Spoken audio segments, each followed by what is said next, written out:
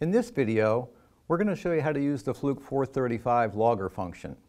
We start off by hitting the logger key. That brings up a screen we can configure the test. F1 allows us to choose the readings we want to record.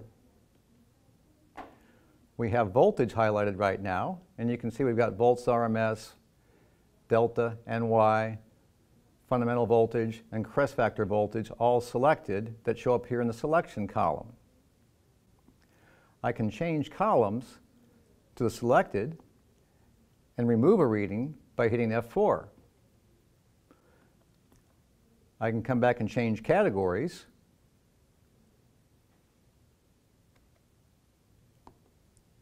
Select readings I want to add the same way.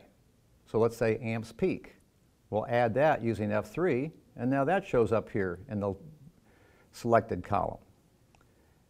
Once I'm done, I press F5 for OK, and I return to my main setup screen.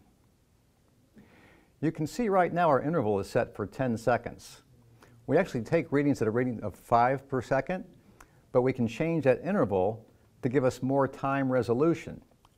But as I reduce that, the recorded time length changes. At 1 second, I've got 208 days.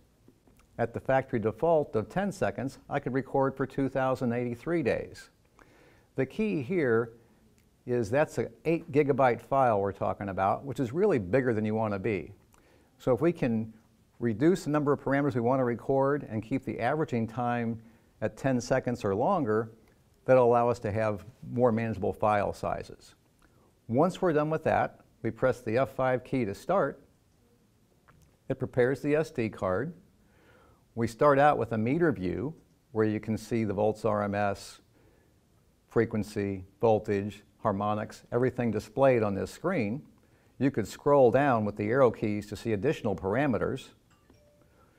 We can see our trend by hitting the trend button and generate some signals with my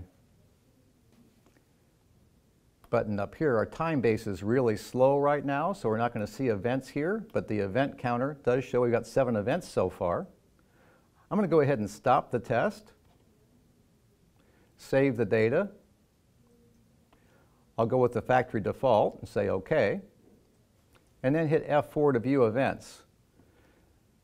And you can see we captured several dips, time and date, voltage, everything else.